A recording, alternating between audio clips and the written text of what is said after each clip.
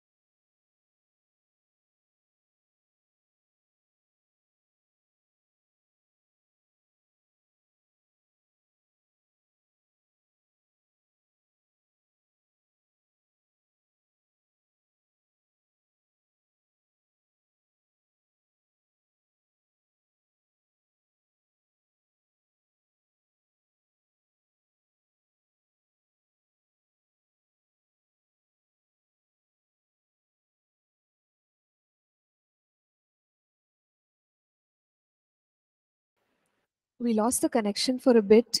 Sorry about that. Let's get right into our subject. So we've been talking about apostolic, and in the last class we explained that the fivefold ministry offices are from God, and there is nothing in scripture that says that today we don't have these offices. So just as much as we accept the office of a prophet or a teacher or a pastor, even apostle is an office that exists, and we will continue to see apostles rise up in our midst. And that is something that we must be prepared for. We've seen how God in the last 500 years has restored many things back to the church, and we know that before the return of the Lord Jesus Christ, that the church as a body is being strengthened in terms of our understanding of the word, the work of the Spirit. And so God is uh, you know there are all these restorative moves of God, and currently the move that we are in, we know that the fivefold ministry offices are being restored. And we also looked at the fact that the Lord Jesus, he is an apostle. He was in the calling of an apostle as well, or he is in the calling of an apostle as well. And we understood the meaning of that word apostle. It simply means sent from someone, and a good representative. And since the term has come from more of a like a military usage, we also know that it has to do with kingdoms and how establishing a kingdom culture used to happen in the past, and even today. In a spiritual sense, that's what we are looking at when we talk about an apostolic work being done. And there are categories of apostles, the 12 apostles of the Lamb. There is the founding apostles, such as Paul, Peter, John, who have worked or strived as far as the doctrine is concerned. So we have the doctrine today that can't change. But when we talk about the office of an apostle, they will not be a founding apostle. However, they will have an apostolic role in whatever God calls them to do. And the last point here in our note says that even women can be apostles. One of the notable apostles, women apostles in scripture, is a lady by the name of Junia, whom Paul commends, or he appreciates her, that she's a she's like a what noted apostle among people. So can women be apostles? Answer is yes, even women can be apostles. So now we go to understanding the apostolic ministry in the New Testament. Obviously it began with Jesus and his disciples, the 12 disciples of the Lamb. And what do we see as far as their work or their ministry is concerned, they they were commissioned, or they were appointed by Jesus to go and do the works of God just the way Jesus did it. So we know, right? Like in Matthew chapter 10, verses 1 and 2, Jesus tells them, now you go, you do the supernatural works, and you minister to the people. So what are apostles supposed to do? They're supposed to go and reach out to people and do the works of God. That's what we see the 12 disciples do. Now, when we come to the book of Acts, there again, we see many scriptures about Peter and John and Paul and Barnabas. So, I mean, primarily these people who were in the apostolic office. Now, what are their functions? We learn from their functions. What are the things that they did? Things like preaching, things like teaching, things like establishing the church. Then the government of the church. What is government? Government is like the right things, right? Like in terms of the doctrines, in terms of the Christian life, in terms of what is ministry, how it should be done, instructions, and of course the demonstration of the supernatural. So broadly, I'm just putting it broadly. If we look at our notes here, there are many scriptures for us to look at and read through. So I would encourage us to go and do that. And you would notice that the apostles worked in all these areas. Okay, so there's a whole bunch of like reaching out to people through preaching, teaching, as well as church administration and government. So one key time when you see the church standing up for what is right is in Acts 15. So what exactly happens in Acts 15 is that there is a rule which people are trying to make for the converted Gentiles, or we can use the term those who became believers, among the Gentiles. And the instruction that went out was to say that they must now be circumcised. So then the apostles, along with the leaders, they decide and they say that, look, Jews are by culture and by tradition circumcised. It's not necessary for a Gentile to be circumcised. Now, I mean, a Gentile, they have been brought up in their own way. And now that they've become a believer, should every believer, or let me put it this way, anyone who is a Christian, should they become circumcised? That's a question in the church, right? Around the Acts 15 time. And the apostles make a decision. And it's quite clear. They discuss, they decide, and we are told that decrees, like a decree is sent out to the people around. Clear cut. They put it down in writing, and the announcement is made. So there is no confusion. So this is what church government is about. Meaning, the church is governed or guided by scriptural principles. See, if on that day they would not have stood up regarding circumcision, then what happens? Circumcision would have become essential. But is that what Jesus said? Did Jesus preach about circumcision? No. It was all about believing in God by by faith and the aspect of grace in salvation. So where is circumcision? So they were true to the scriptures and they did not allow this whole circumcision tradition to come in. So that is church government. That's very apostolic. To guide the people in the right doctrine, to guide the people as per the scriptures, right?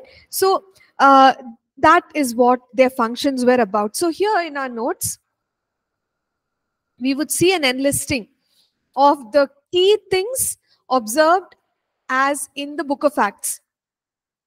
Teaching, yes, of course, we find they were teaching. Where are the examples of this? You would find that, when Philip went to Samaria, and there were many people who started believing in God. That was just the beginning of their journey. They did not know about Holy Spirit baptism. They did not know about, the power of the Spirit. Then we see in Acts 8 that from the church of Jerusalem, they sent Peter and John to Samaria. Why? So that the people are taught about baptism in the Holy Spirit. Right? Similarly, Acts 19. That's another place where about the Holy Spirit, people were not aware. But the apostles bring in the understanding. Okay, so teaching is a key thing to do in the apostolic. Why? Why? Why is teaching so important? Yeah, the doctrines.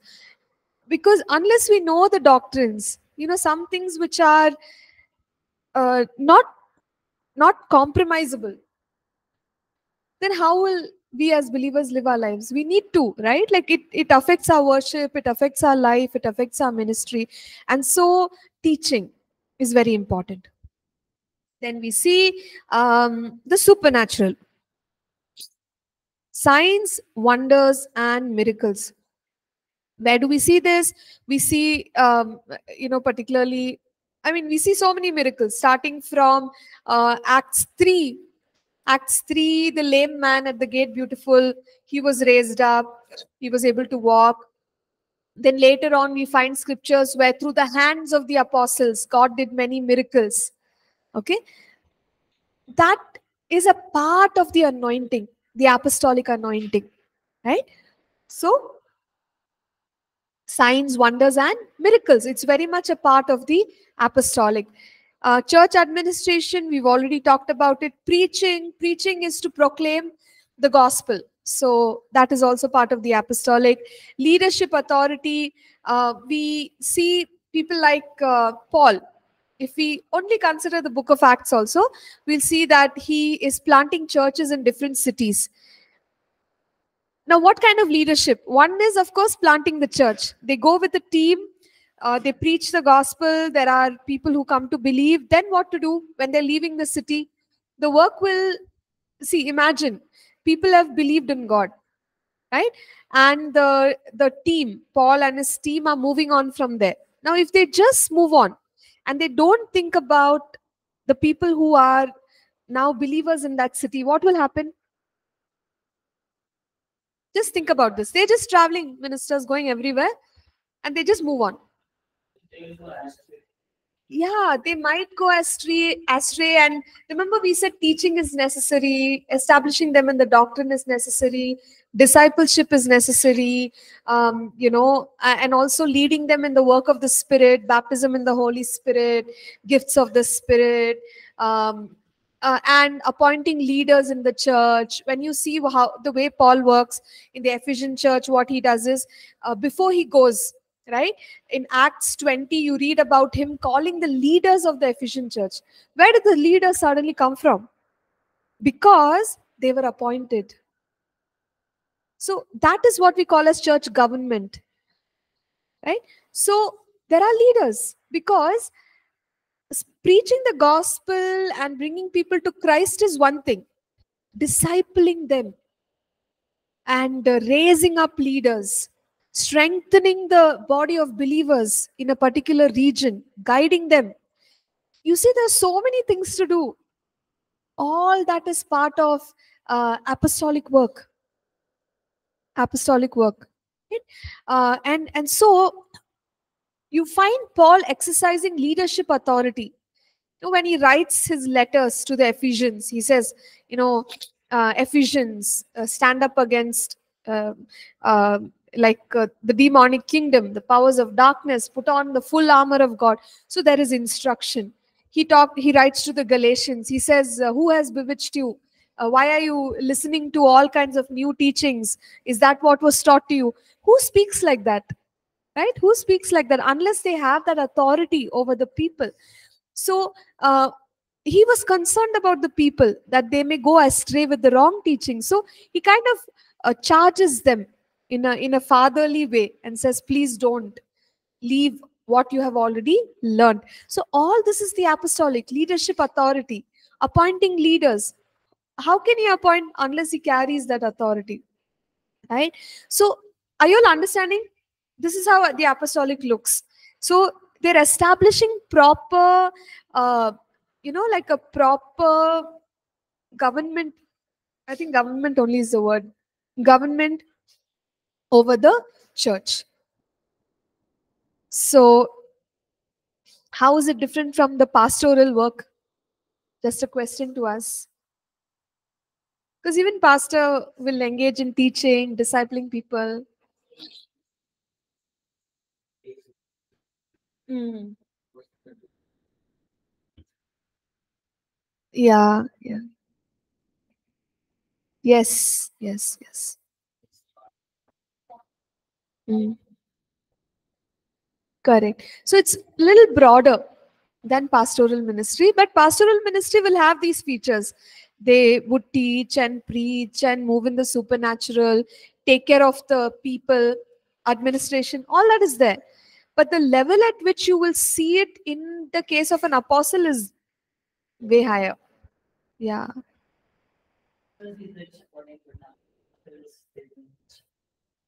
Pastors is? Huh?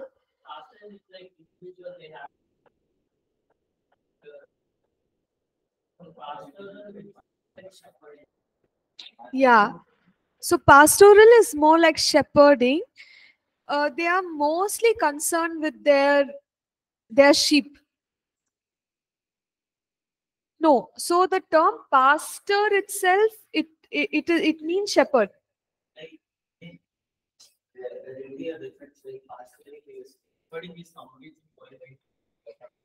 Yes.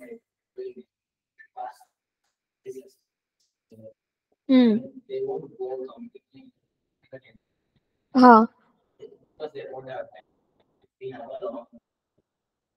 Yeah. Huh.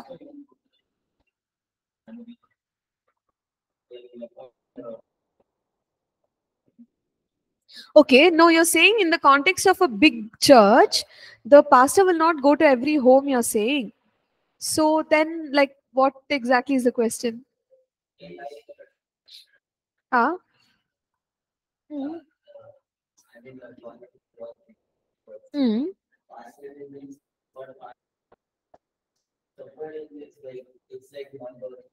Huh. Hmm. Yeah, so see, it comes together, Anand. So for a pastor, the overall broad objective is to take care of the sheep. That's what a pastor is all about. A shepherd is all about. So as a shepherd, right? What are we supposed to do? We have to build them up in the Word of God. So then the grace of teaching is given to the pastor. To some extent, we can teach, right? Then preaching, because we have to proclaim the gospel and new people are coming in. So we have that grace to do it. And also, this aspect is there to take care of the people. Like, imagine we are only preaching and teaching, but we don't care for their lives. That's where the whole mentoring comes in, the caring for people comes in, member care comes in, like usual aspects come in. Without caring, how can a pastor only preach and teach? No, why? The reason we are preaching and teaching only is for the people. So we want to build up the people. So the point I'm trying to make is, like, even member care, um, interacting with the person, building up the person, and maybe visit, spend time, it's all pastoral. It's pastoral. Yeah, it's an aspect. It's got to be an aspect. Now I understand when it comes to like a mega church, right? Every mega church may have their strategy. For example, if a church has 50 members, it's reasonable, the pastor can visit everyone, spend time with everyone. Now if the church has 50,000 members, tell me how a pastor can visit them. Cannot. So then strategy. So we may have a member care team, but it comes under the pastoral ministry only. So ultimately, the pastor is the one who is kind of guiding these teams and saying, okay, I can't visit, but you make sure they are fine, if they are sick or if they're all that. Hmm.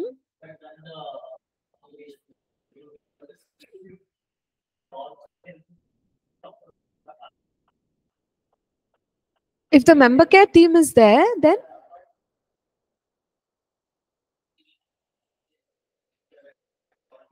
okay, okay.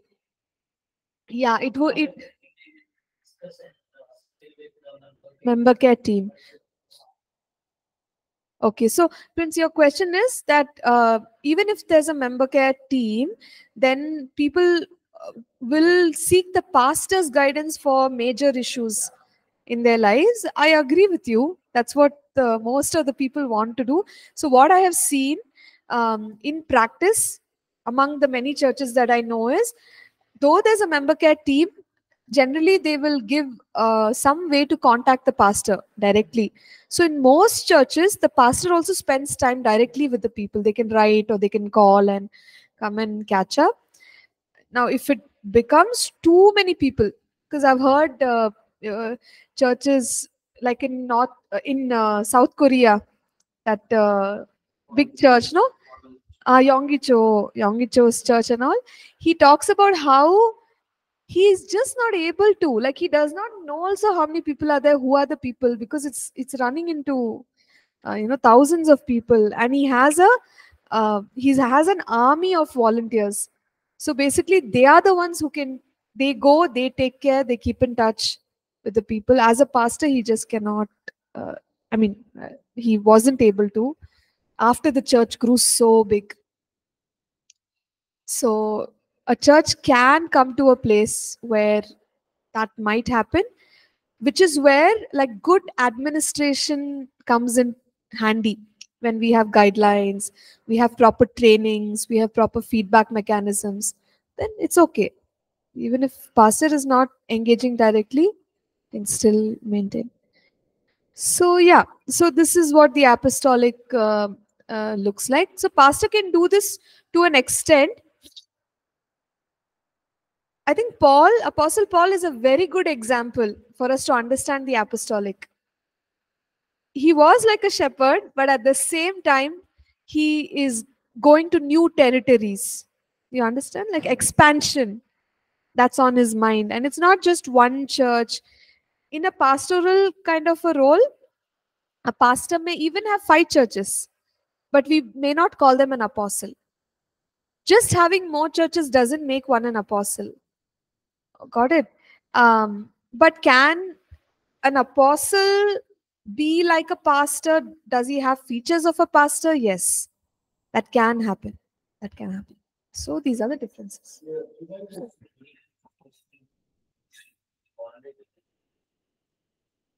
Mm-hmm. Okay, so if anyone is called to be an apostle, should they be like Apostle Paul? No. Answer is no. Features, characteristics we can take. Things like expansion of the kingdom. More people getting saved. All that we can take. But should they be exactly like Paul? Being able to, um, what can I say? All his strengths of writing a letter and being that strong leader and all may not necessarily look like that. We'll come later. There are names like um, Barnabas. Barnabas is called an apostle, but you don't see him doing things like Paul. Correct. Personality wise also he's so different. And yeah, you don't we don't see much written about Barnabas, but I'm sure he has expanded the kingdom of God, and there's a certain way in which he has ministered. You see, there are other names. Actually, this next section right here in our notes on page 4: Andronicus, Junia, Silas, Timothy, Titus, James, right? These people are also called apostles, but their work was obviously slightly different as compared to Paul. So you don't have to be exactly like Paul to be known as an apostle. Okay, great. So now we're understanding the characteristics, right, of an apostle. Fine. So a few more things to add to that is persecution. So when it comes to uh, being attacked for the sake of the gospel, in the book of Acts, we see that it was generally the apostles who were the first target. So, James is killed, and then Peter is imprisoned. In the beginning, Peter and John are interrogated, right? And later on, again, Paul finds opposition everywhere. He, as the leader, is facing he's in the front lines of persecution. So it tends to happen, and that's what we see in the book of Acts also. Those who are apostles end up getting the first, you know, I don't know what you call it, like the attack of persecution. And so it kind of, and also see, we are talking about entering new territory, right? So entering new territory, is it easy? It's very difficult. So we use terms like pioneer. We'll come to it later. Pioneer means somebody who's doing something for the first time that hasn't been done before. So if something has been done before, like just think with me, we are going into a place which is like a jungle.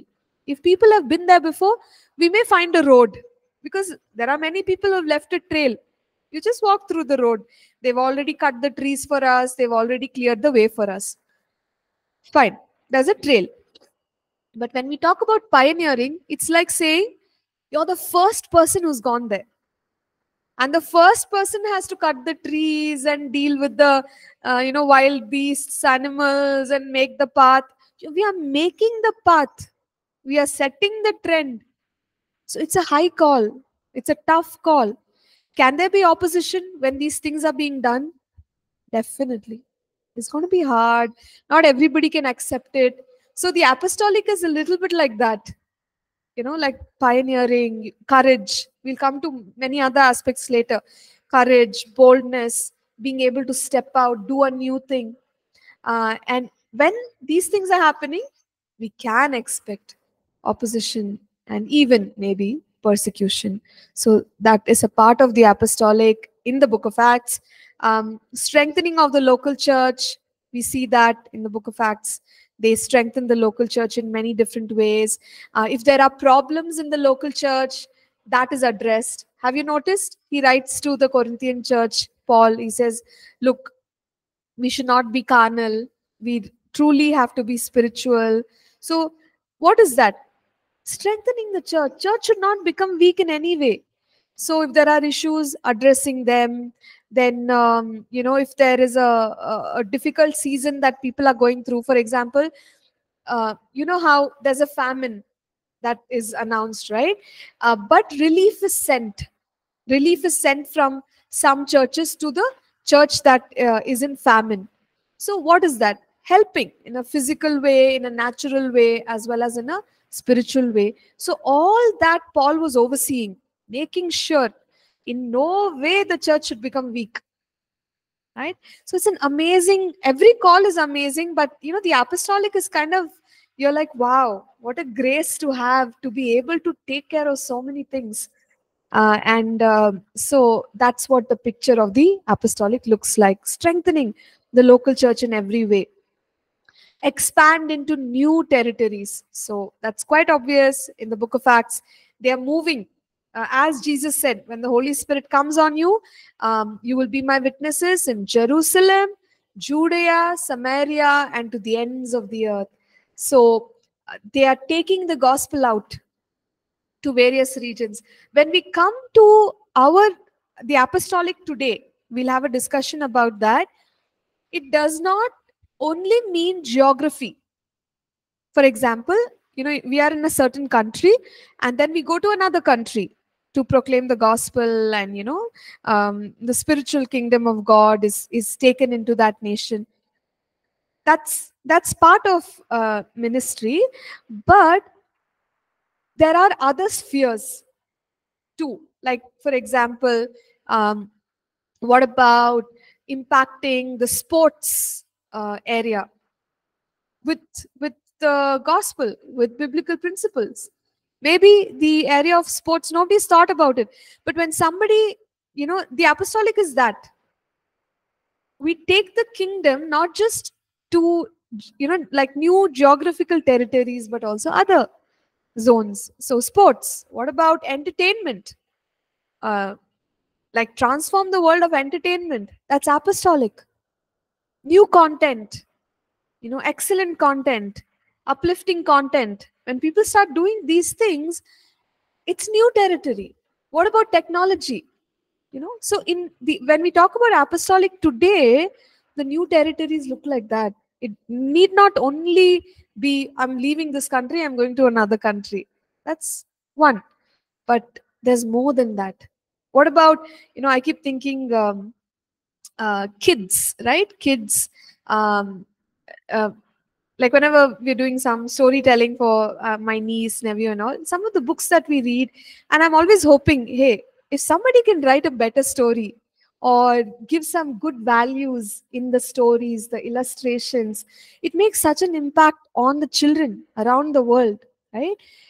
These are all or it is being explored. But can you think with me, these are all the opportunities apostolic can impact, all these areas. We can think in a different way. What about the world of gaming? Gaming is a big deal nowadays. A lot of people engage. It's just part of your what people have as entertainment. But there's so much of violence, there's so much of unnecessary things that go on. What if a believer makes a mark in that area of gaming, right? These are ways in which we can be apostolic in our generation. Okay. So there's so much, actually. It's very exciting to think about the apostolic in our time. Yeah.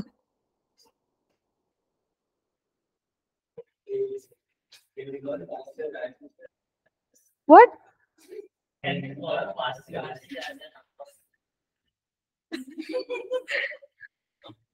You're asking me? Okay.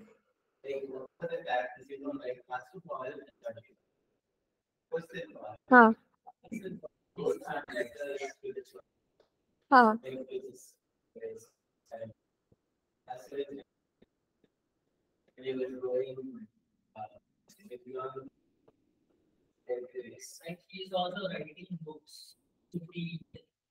Okay. Hmm. Okay, so for the online students, the batch here is asking me about one particular individual. If I would call that person an apostle, thankfully they're not holding the mic, so you've not heard the name of the person. I would say yes. I would. It's my personal opinion. I would say yes. Yeah.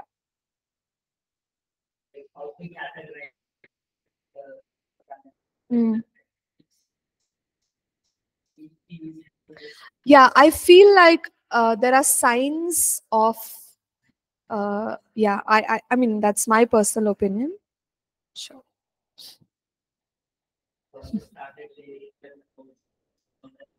Yeah. True. True. We can see the expansion happening, right? So, yeah. Okay.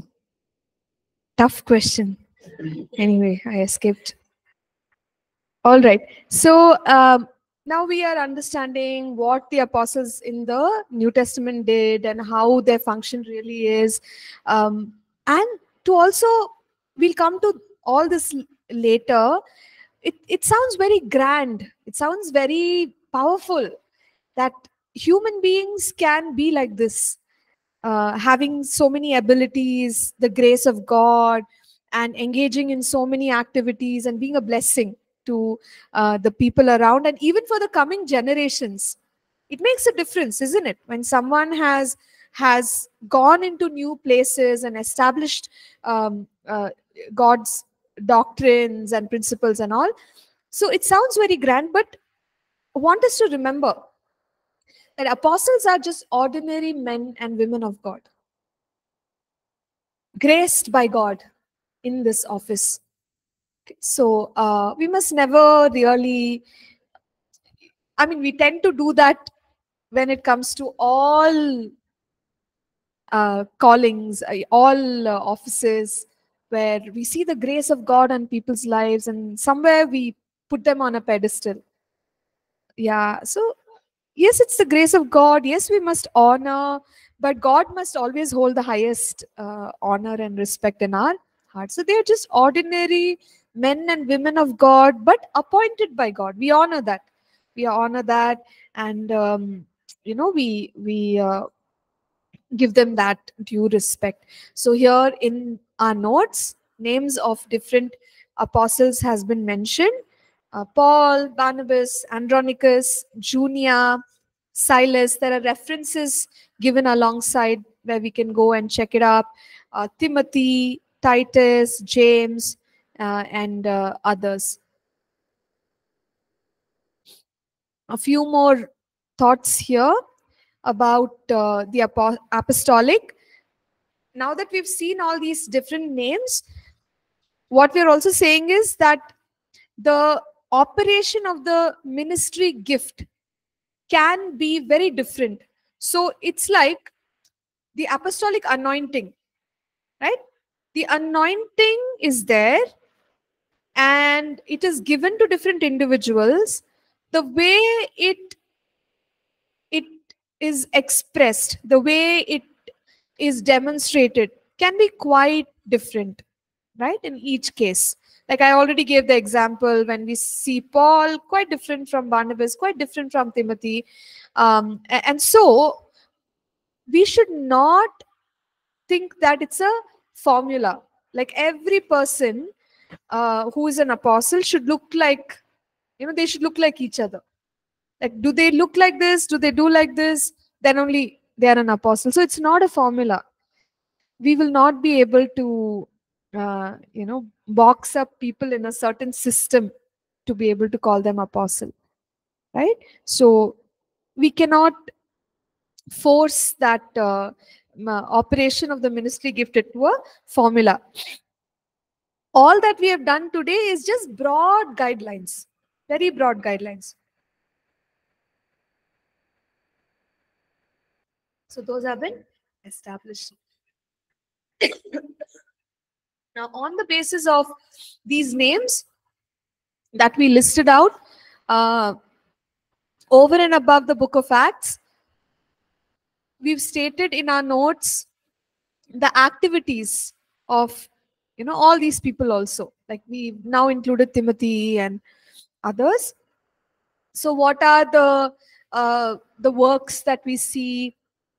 We find that there is the establishing and building of local churches. So people were involved in that. So that is part of the apostolic. Opening up new doors to the unreached, or opening new territories for the gospel. We've already seen that. That's also part of the apostolic. Equipped with the power gifts of the Spirit. So that power gifts means supernatural. We are able to demonstrate the supernatural. That is part of the apostolic. Equipped with revelatory gifts. What are revelatory gifts?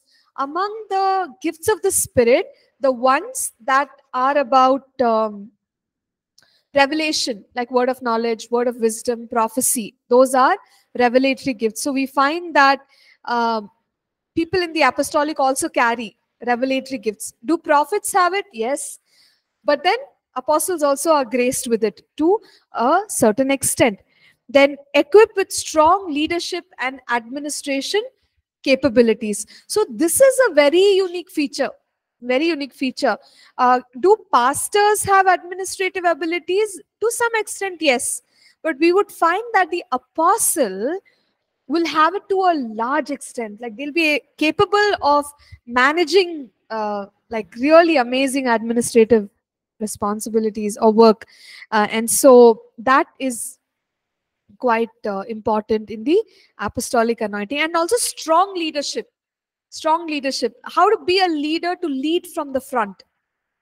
Right? That is a part of the apostolic. They're able to steer people forward.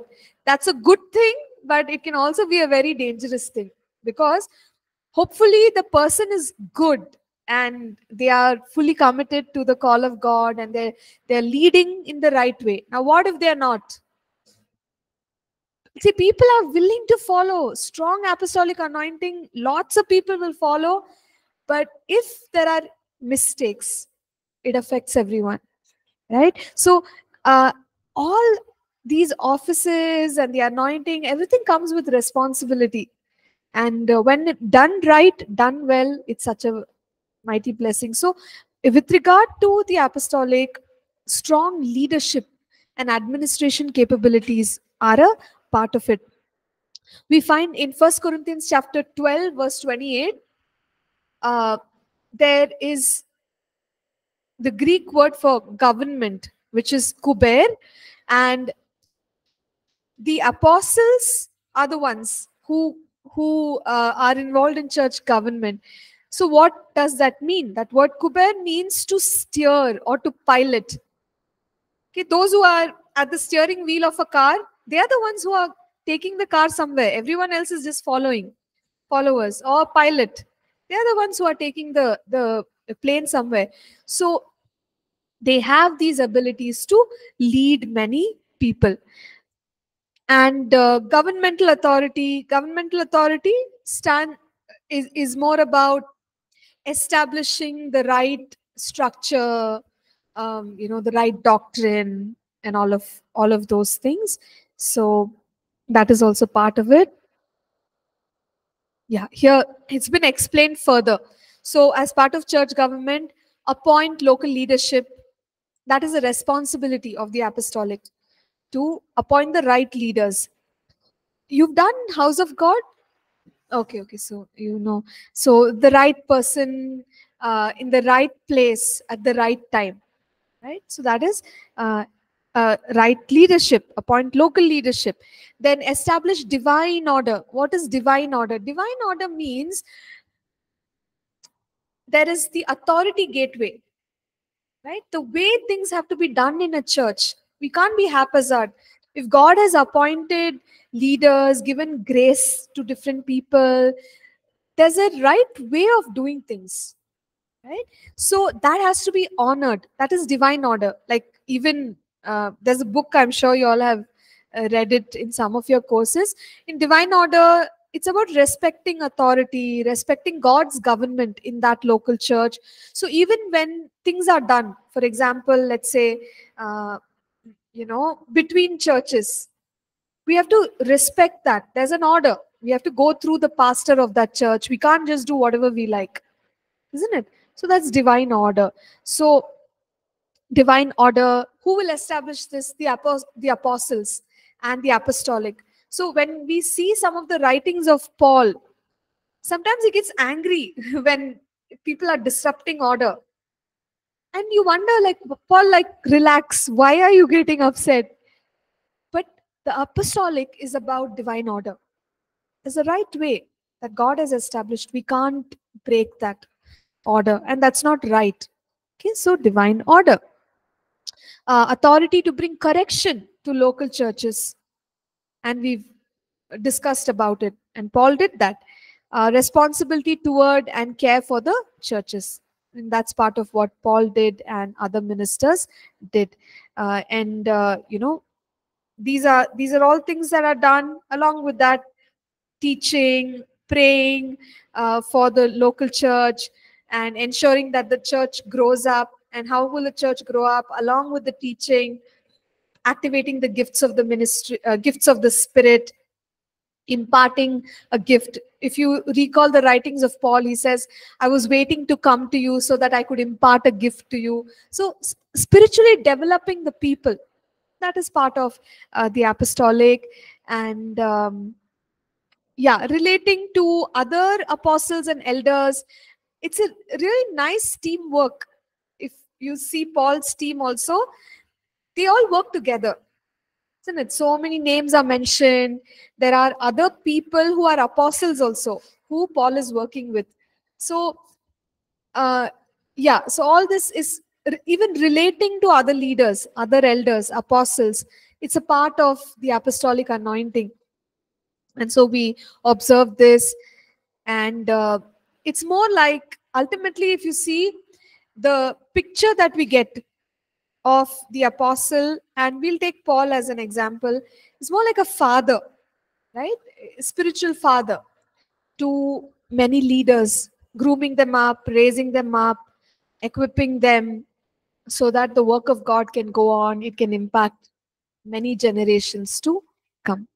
So that's the broad picture of the apostolic. In the next class, we'll read a little bit about the shaping of an apostle, and I'll try and summarize the other chapters. I'm trying to summarize as much as possible. That way, we'll get more out of our discussion. Huh? Yeah, we'll be done. Don't worry. Yeah.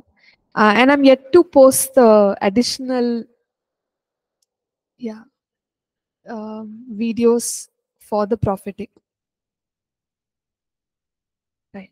So, any questions, any thoughts as we close today?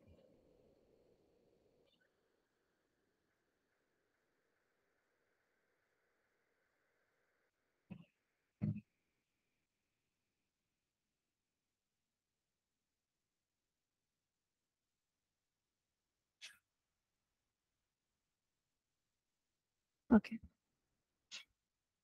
Yeah, just let the apostolic sink in, and we'll pick it up on. Yeah. Oh, question.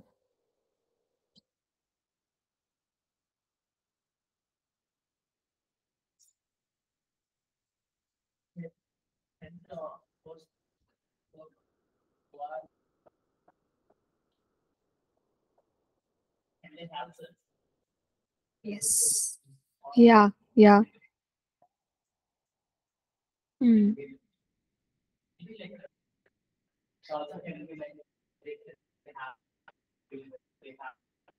Yes. So can an apostle have a home church? Like they are the like pastor of the church. Yes. So a person can be an apostle pastor. Can be.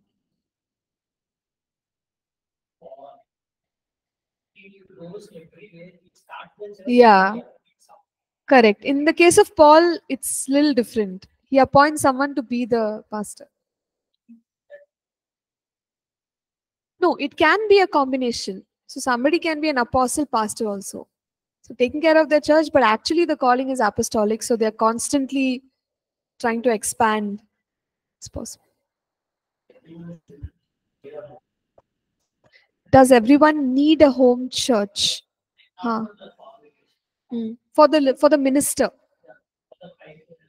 ministry offices. Yes. See, when we look at, we'll go back to the example of Book of Acts. They had a home church. Like even Paul, Barnabas, they used to keep coming back to Antioch because that's where they started out their ministry. But then the mother church was in Jerusalem. So initially it's Antioch, and then they start kind of connecting to the Church of Jerusalem, like reporting to the Church of Jerusalem and all. They are well linked. Even when Paul goes back to Jerusalem, he's in sync with the leaders of the Church of Jerusalem. So it's that's how they did it. So my answer would be yes. What church? I've never heard. Oh, mother church. Okay, so wherever you go, you should come to the mother church.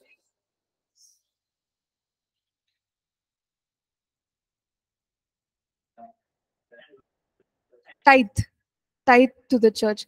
See, we are supposed to give the tithe to the church where we are being spiritually fed. Okay.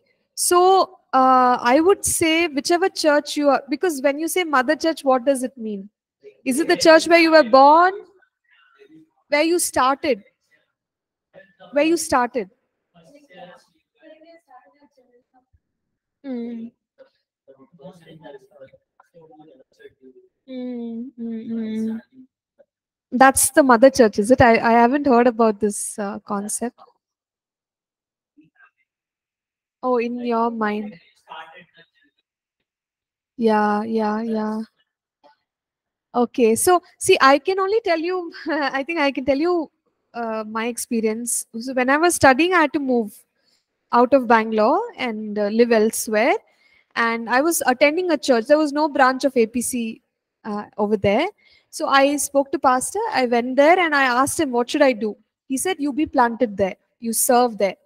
and don't worry about APC. You be a blessing there. That's what he told me. So then I went and I was working. Studying all that. I was serving there, volunteering. I was also giving my tithe to that church at that point. But of course, I would send some, to APC also. I had a commitment, and in my heart, I felt that I am so connected to APC. So that connection is there. But then my tithe, as such, if you ask me, I was giving it there. So yeah,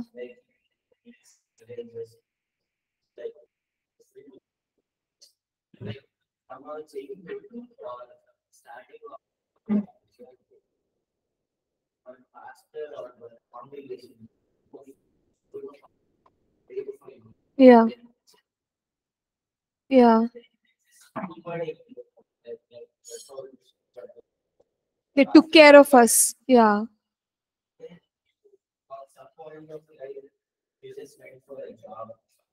Mm.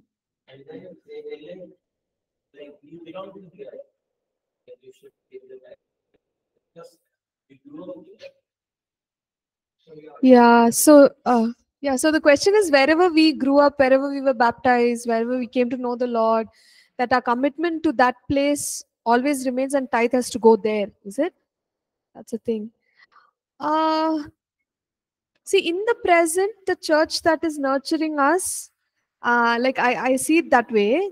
The commitment is to that church to give the tithe, but in my heart, if I'm still feeling for my other church, I can send there also, like maybe a portion there also.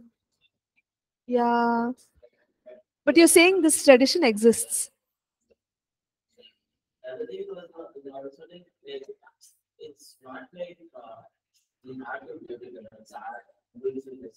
Mm. Mm.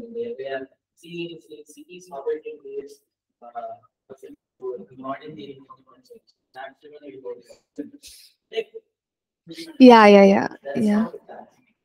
Okay, okay, okay. Yeah, sure.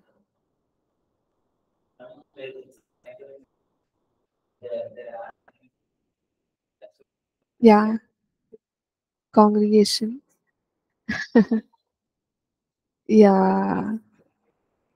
Mm. Honestly, I've never thought about this. This is like the first time I'm even thinking about it. So I have to look at scriptures on this.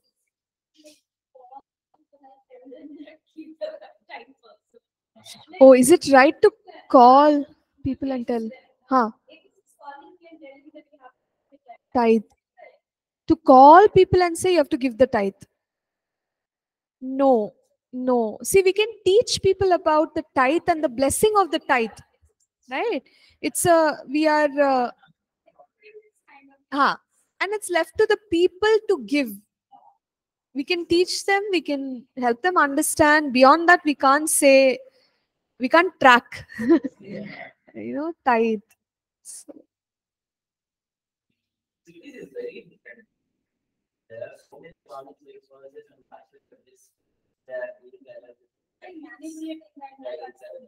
mm,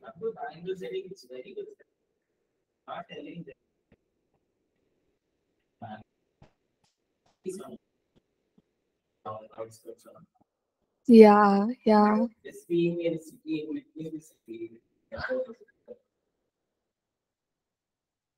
yeah, sure. Yes, yes. Mm. Okay, I think I have to read more about it. I have no context. Okay, so thank you. Let's pray and then we'll close. Let's pray, and I just want to request one of us to lead in prayer. Oh, either anyone. Father, we thank you for this time once again. And we praise you, worship you, Father, what we have learned today, Lord Jesus. Help us to understand more deeply about all things what we learned through Nancy, ma'am. Thank you, Father, for teaching us. In Jesus' name, ma'am. Amen. Amen. Amen. Thank you. Thank you. God bless.